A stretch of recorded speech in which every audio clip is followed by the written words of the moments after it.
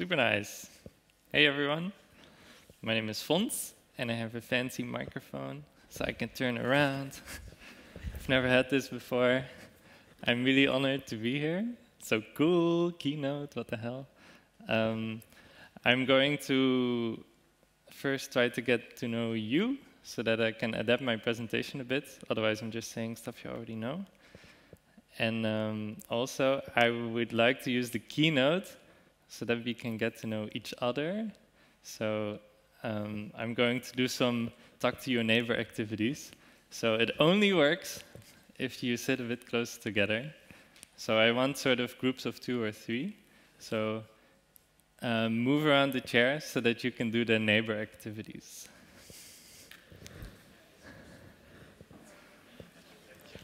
It's gonna be nice, I promise.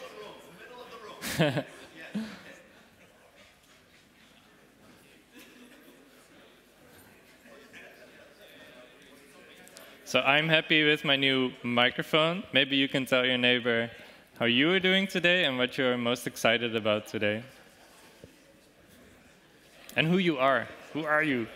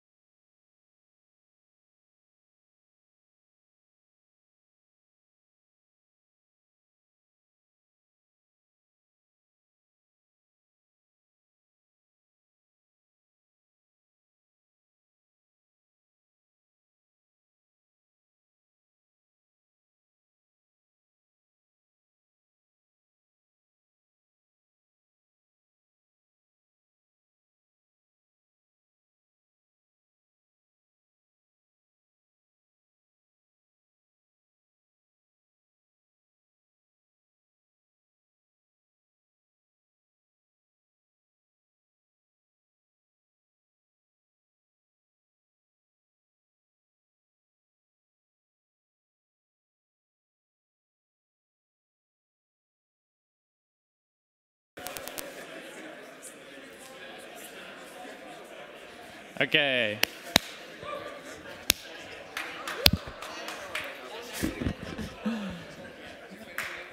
So now we know who we are, what weather we're feeling like, and I would like to get to know you. So who has used Julia before? Oh my god! Whoa, I didn't expect that.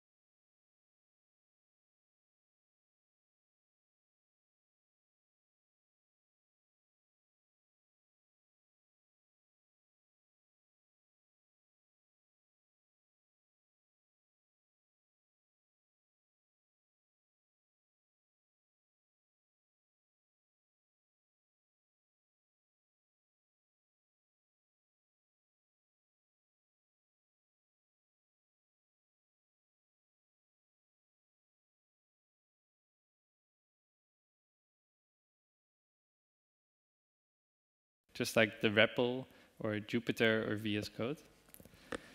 And we have some fundamental principles. One is interactivity. We believe that a programming environment should be as interactive as possible. It's the main task of a programming environment, at least an educational programming environment. And we do this using reactivity, which means that we run your cells like a spreadsheet and we analyze all your code. Then reproducibility is our second biggest one. We want, when someone sends you a Photoshop file and you open it, it works. It never crashes or whatever. And if someone sends you an Excel file, it always opens and works. So why did we give up on notebook files and scripts and sort of computational documents?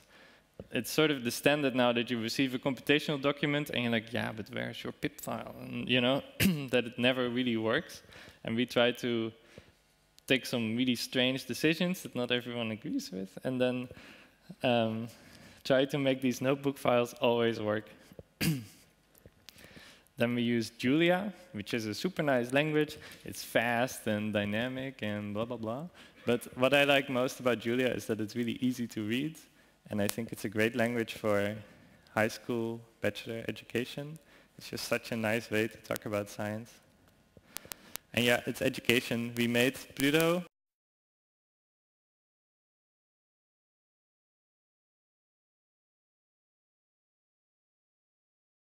So that makes it really easy to make some decisions. Like if there's a feature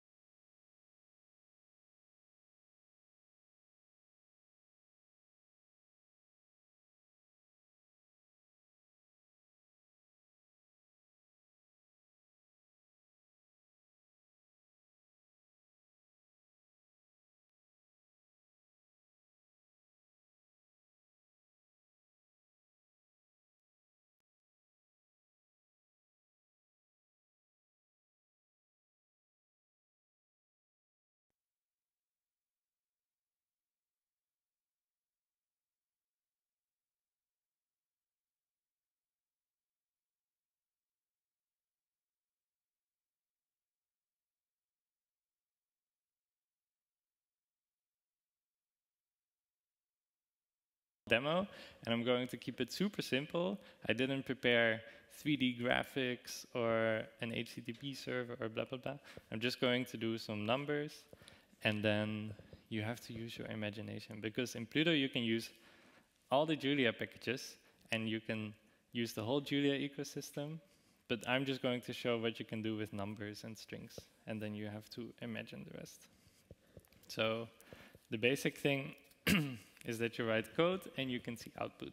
So I can type things and then run it, and then I can see the results.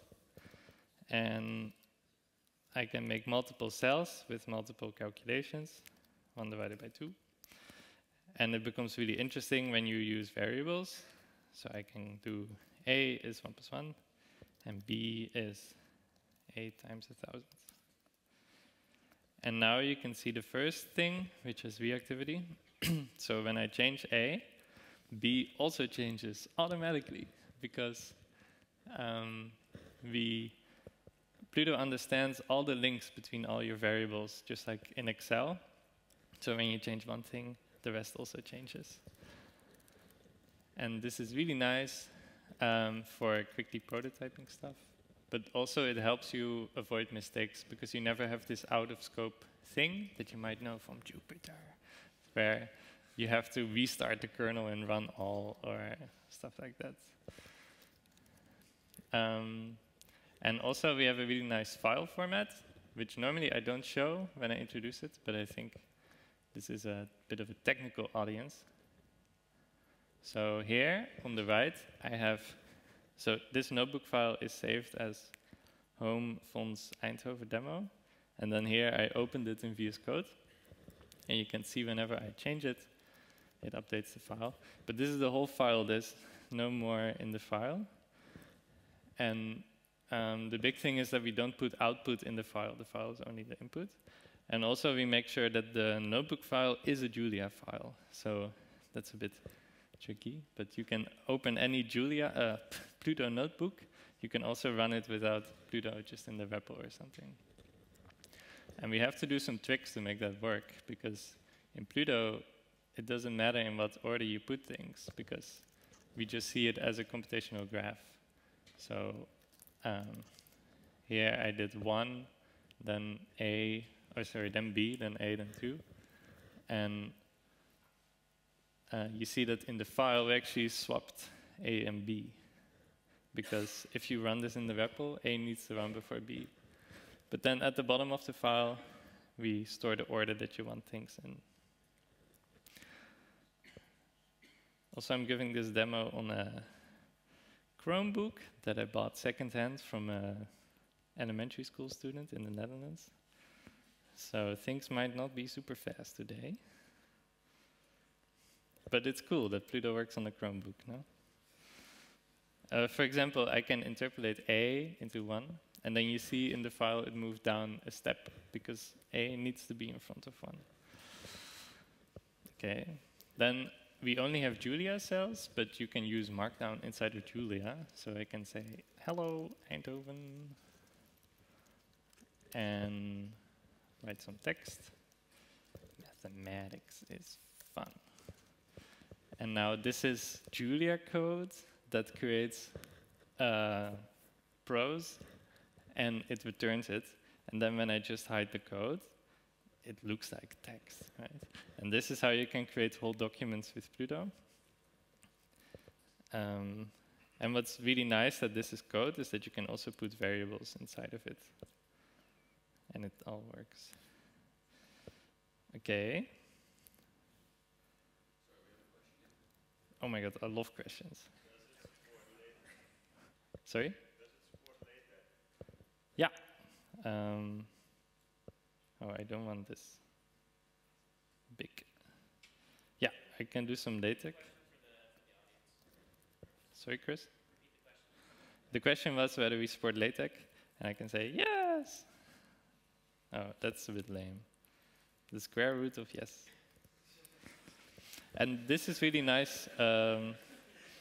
We support it because Julia supported it, and that's the case for many things, like does Pluto support differential equations? Well, yes, because Julia supports differential equations. And yeah, same with LaTeX, we support it. Okay. Another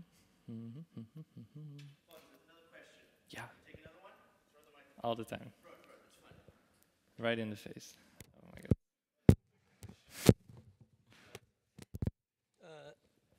So what if you define some two things that are mutually recursive? Can you give an example? The question was about recursion. Can you give an example? No, I mean, in two different cells. In two different cells, if you have, say, A equals to B minus 1, B equals to A minus 1, something like that. Yeah, oh my God. I've never tried this before, but let's see.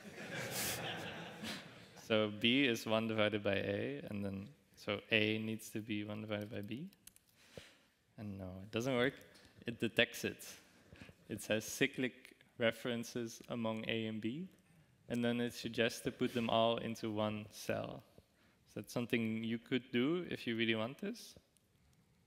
But it still won't work, of course. But you can put them together in a block, and then now you don't get the recursion error, but A is not defined.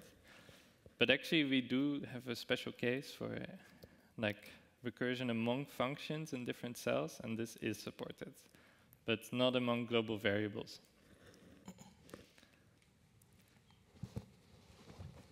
And I think in Jupyter you can do it, right? First define A, then have B depend on A, and then redefine A to depend on B, and it just works. But I think that's a mistake and not a feature.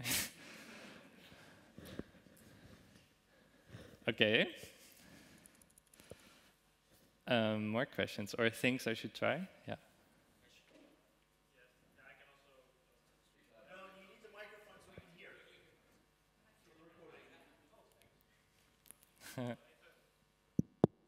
I have a question about the begin-end block.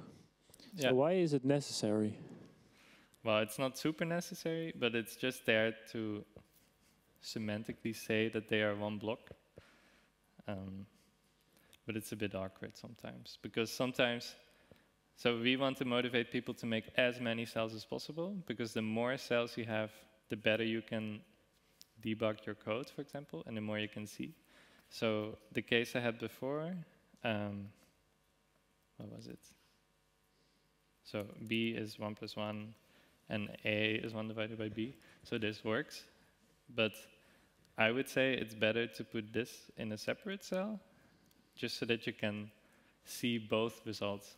So there's a lot of reasons why more cells are nicer, and it's sort of one of our nudges to make you use more cells. Oh. Hit it. So it might be because of the screen, but I find the contrast a bit low. Would you mind switching to a light theme? Oh, sorry, yeah.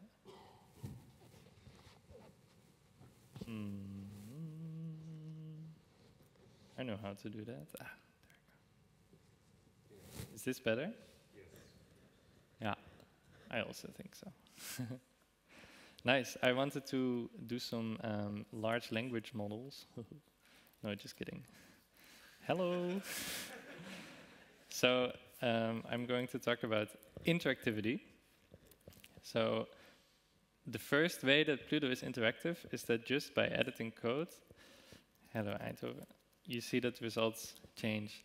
And in huge notebooks, this is so cool. Like if you have one cell that loads your data set and then you do your whole analysis, you just change the file name of your data set and then it runs your analysis on your other data set. And there's so many reasons where this is super nice. But what's really nice for demos and presentations is, I hope it works, yes, oh my god. Yeah, I'm stressed about the Wi-Fi, but not about Pluto, of course, because that's super stable. Is this one? You can bind Julia variables to HTML elements or JavaScript. And so that was a technical sentence, but basically you can have sliders and text fields and stuff, and then we can take those values from your browser and make them your Julia values. And the API is quite simple, so it's always @bind, then the name of your variable, and then whatever input element you want. And this is super easy to use because text, it's just a string. It's not wrapped in some interactive thing. So you don't need to write event handlers or listeners. And so now I can do something. Hello. Okay. So I wanted to look at the letters of this text. So hello, and then whether they are a vowel or not. So I can also use LaTeX inside of Julia, like the in character, which I think is really cool. That's all of them, right? So now I can check whether something is a vowel, like R is not, but E is a vowel. Or I can count how many vowels there are in my text and give it a name. And now I can try things. And you see, as I'm typing, if I type a vowel, the number goes up, and if I don't, it stays the same. And this is a large language model, right? So, large language model demo. This took 5 kilograms of CO2 to train. Your text. And then number of vowels. And you can see I'm interpolating here. I think it was num vowels. Yeah.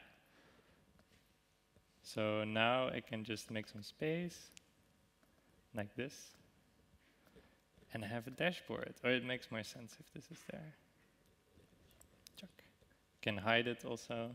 And you see that with hiding code and rearranging stuff, you can really make a dashboard. And maybe it doesn't look as good as some of the dashboards you see online, and maybe those are hard to make in Pluto. But more simple dashboards that just get your point across are super easy to make. Yeah.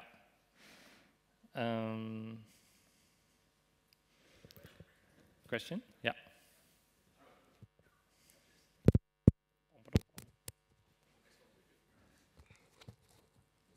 Is this a microphone?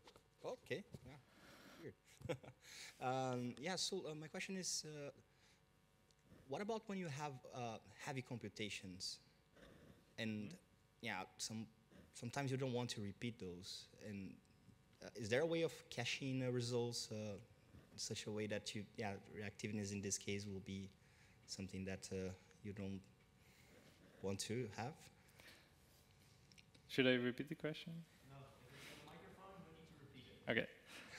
It's a super good question, and it took us a long time to have a half-decent answer to it.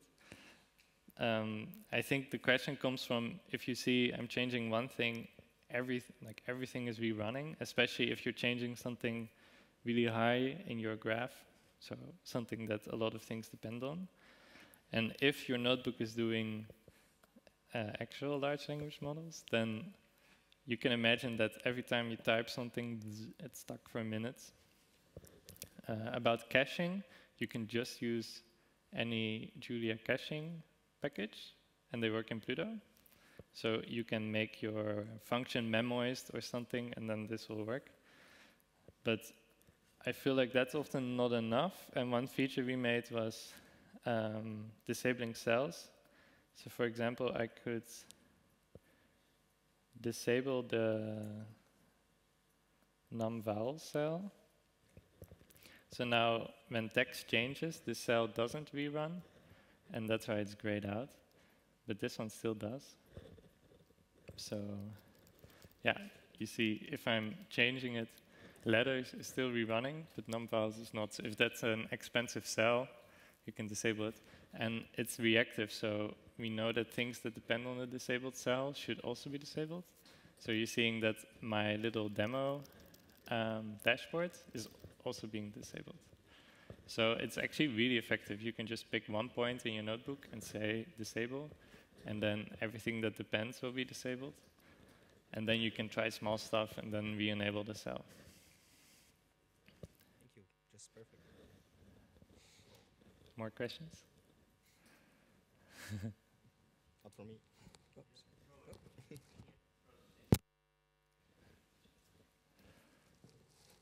Was there another question? Ah, Chris. Hi, Chris. Nice to see you.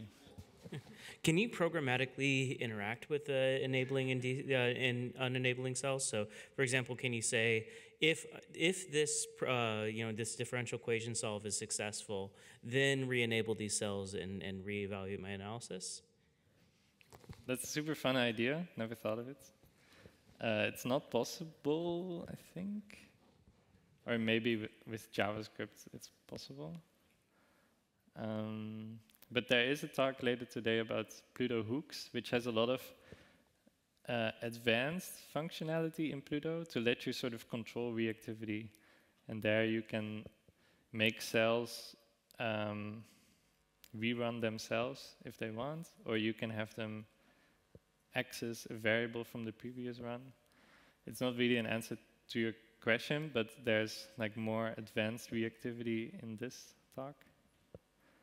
But then I think it's a nice idea to reflect it in the GUI, like to show it as disabled. Now, okay, I'm going to enable this cell again and try to use plots.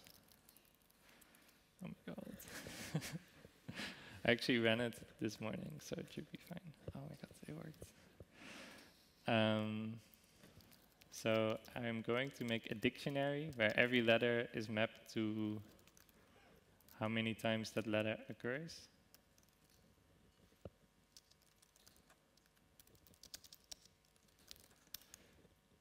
So this tells me for each letter how many times it's in my text. So for Eindhoven, You see there's 2 N's and 1 H. And then I think I can do, there's docs also. I can do plot.bar of this, and then I should get a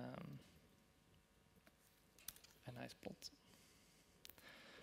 Count is not a function. Phew. I should always program with an audience. Yeah, it works. Okay, so now I can move this plot. Put it there. Hello. And it's all interactive. That's nice, no? So it's a dashboard. Yeah. There's something really cool that I want to show, but I cannot show it because of the whole Chromebook HDMI situation. But it's called recording.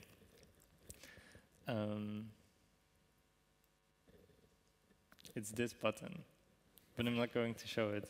But you just installed Pluto, so you could try this yourself with your neighbor. So my question to your neighbor is, have you ever made a Pluto notebook? Is it on your laptop? If so, can you open it and show it? All right, who has made a Pluto notebook and can show it to their neighbor? Okay, let's do it. If you have a Pluto notebook that you can show to your neighbor, do it. Otherwise, show any nice visualization that you made and that you're proud of. And think how much nicer it would be in Pluto.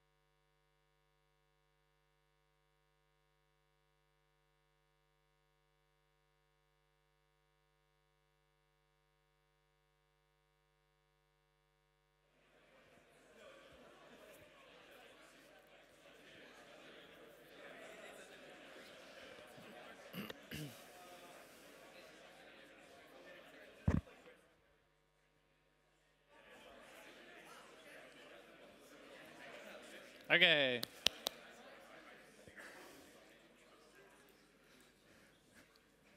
I hope that was nice. I wanted to talk about accessibility in software. So, yeah, in Pluto we say we're on a mission to make scientific computing more accessible and fun. And yesterday I had a nice conversation about what accessible actually means. And I decided for this talk, it's really nice to talk about it because we're with a lot of software developers. And for this, I just came up with my own definition of accessibility in software. And this is not the definition of accessibility in software, but for 10 minutes, let's pretend that it is.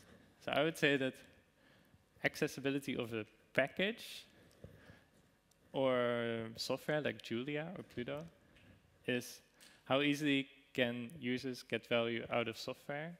And then I think we should focus on non-traditional users. So how do you get users who do not look and think like you to also use this software and get value out of it? And are different needs and backgrounds taken into account for this? And some examples. A really big one in software accessibility is screen readers. So people with a visual impairment can also use the web, and that's because of screen readers. So there's software that while you're browsing the web, they will just read out everything in human language. And there's prompts to interaction, and then you can interact with it.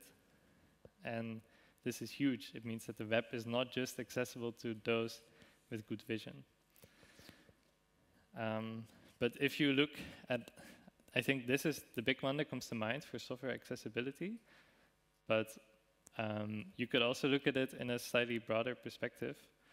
And one thing that I find super good is there's some really good accessibility things in Julia's documentation, like differences from MATLAB is one of the pages. And I think for some people, this is exactly the page they need to see to enter Julia. Because the goal is to make Julia accessible, so to get people to use Julia and get value out of it. But you're specifically recognizing that people have a MATLAB background. One project that I find super impressive is called Heidi by a professor in Leiden called Verdine Hermans. And they made this website called Heidi where kids can learn textual programming. And the goal is to learn it without prior programming experience. And there's a lot of programs to teach programming to kids, like Scratch or MakeBlock, where you're always dragging blocks around and you have these beautiful, colorful abstractions of programming where you don't have syntax errors anymore, which is beautiful. But she wanted to empower kids to learn textual programming, which kids see as real programming, as opposed to fake programming like Excel or Scratch. And so the way they do it is by taking Python and stripping away all the syntax rules until it looks like this. That's level 1 Heidi. And then gradually it adds more and more syntax, super creative. And then one thing is that Heidi also makes textual programming accessible to people with no programming experience in your native language. And they translate it to lots of language, including right-to-left scripts like Arabic. And so here, not only the tutorials are in Arabic, but also the programming itself. So that means you can type with your Arabic keyword. You don't need to know any English to take this course. That's super cool. So a question for your neighbor. Are you ready? Is scientific computing accessible?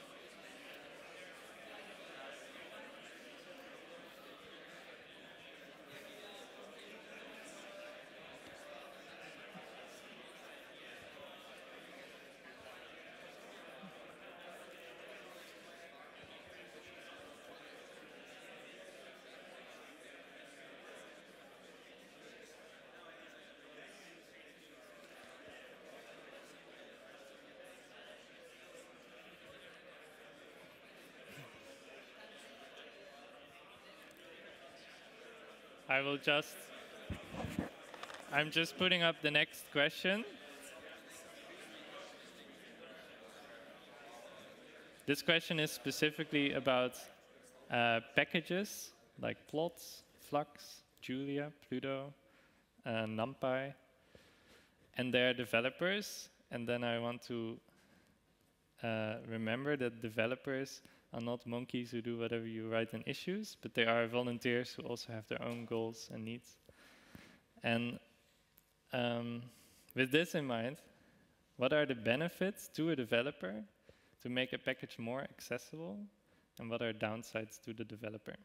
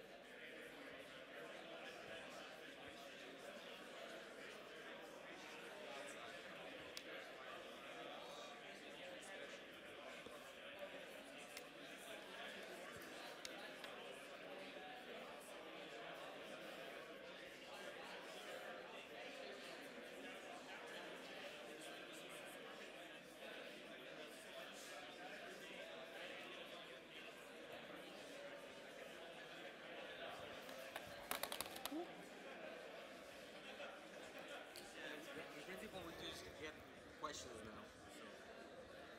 Okay, to sort of round it off, and then the next. Yeah.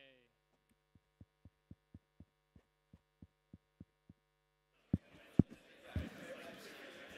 Nice. Thank you, everyone.